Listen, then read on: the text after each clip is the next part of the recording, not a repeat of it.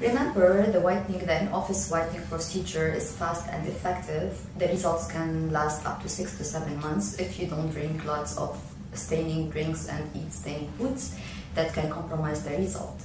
Also, I need to remind you that during the 24 to 48 hours after the session, it's the crucial period for the teeth to get any discoloration, so be careful.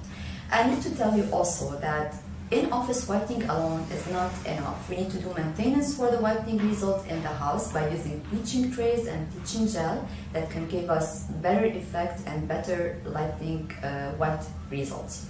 Remember, you can use also the strips, the whitening strips that you can put for 30 minutes for each day for 14 days. I have to remind you last that not to forget to brush carefully and use the floss. And if you have to drink staining drinks, use the straw, please. So thank you so much and stay tuned for more videos.